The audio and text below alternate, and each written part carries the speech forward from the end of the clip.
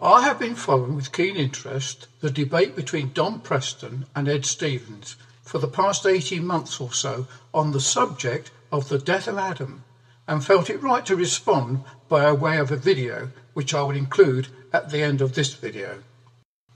A testimony given at Hill Park Baptist Church, Fareham, Hampshire, UK.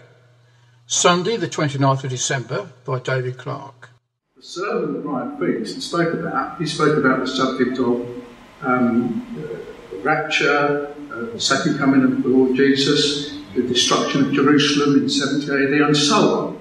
Well, my testimony relates to that. And the testimony I wanted to bring forward was, and I have confirmed it with mine to think it's okay to bring forward, that I had, following a debate in the States relating to the rapture, which soon got onto the subject of the death of Adam and what was the effects of the death of Adam. And last week before the meeting, I was watching a documentary and I saw the viciousness of lions attacking beasts that can't defend themselves and the death that occurred. And we are living in a world where death exists. Right? Now, you can't deny it at all. That's not the way that we would like the world to be. Now, death shows itself in many ways. So the debate that was going on in the States, I've been waiting 18 months before the last one came on, and I decided I'd write and contribute to the debate and express my understanding of it. The one party was saying, his name is Don Preston, and the other party is Ed Stevens. Don Preston was saying the only death that occurred in the Garden of Eden was sin death. That Adam entered into sin, and as a result, Jesus had to die for that kind of death. It doesn't relate to physical death, nor the other kinds of death, which I seem to feel there's something quite wrong about this, because it's through the death of our Lord Jesus Christ, through the death of God manifest in the flesh, through the death of the Son of God, the blood of God, if you like, dying, that recovers us from every aspect of death. So I looked into the subject. I'm not going to go through it now, I'm just going to let you know what the debate was all about. The various kinds of death. There is, of course, sin death. There's the death of darkness that Pharaoh complained of. He said to Moses, pray the Lord to deliver him from this death, the darkness.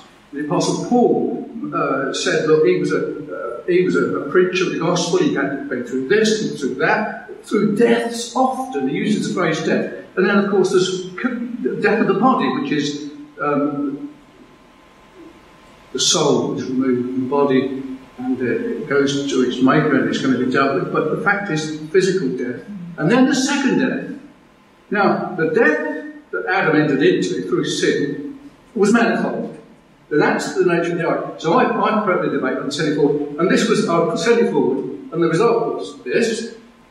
Came back to me, I'll just read it to you, because it's a conclusion. It says, that was an excellent presentation of the fall and death of Adam. Your explanation of the manifold kinds of death that were included in the threat against Adam's sin is very helpful.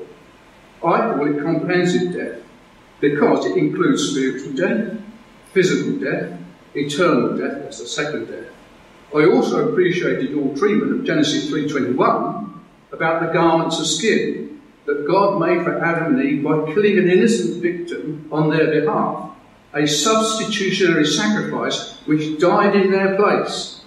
They died with the animal, like we do in Christ, and put on its skin, like we put on the righteousness of Christ. And your emphasis on the saving faith of Adam was right on target. Without faith, it's impossible to please God, Hebrews 7:6. So, it is only those who have faith like Adam and Abraham who will be saved. All indeed die in Adam, but only those who have faith like Adam will be saved. You did very well in that video presentation, dear brother. May you and all yours be blessed.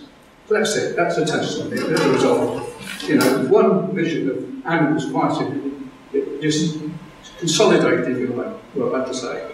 So,